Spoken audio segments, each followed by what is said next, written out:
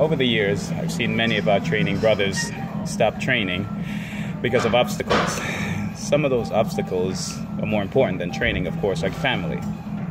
We commend them for putting their family first instead of their training, and that is commendable.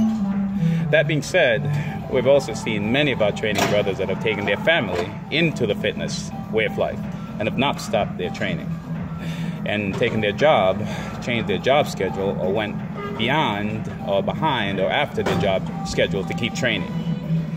Don't think lightly when considering giving up or stopping your training or fitness routine. Remember, this way of life can't be bought nor stolen. It can only be earned. So think carefully before giving it up.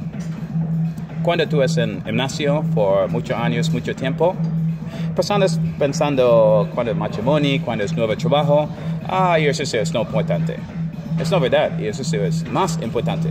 Entonces, cuando es matrimonio, ejercicio cuando tu nueva esposa o esposo. Cuando es nuevo trabajo, ejercicio cuando terminó trabajo. Pero necesito ejercicio.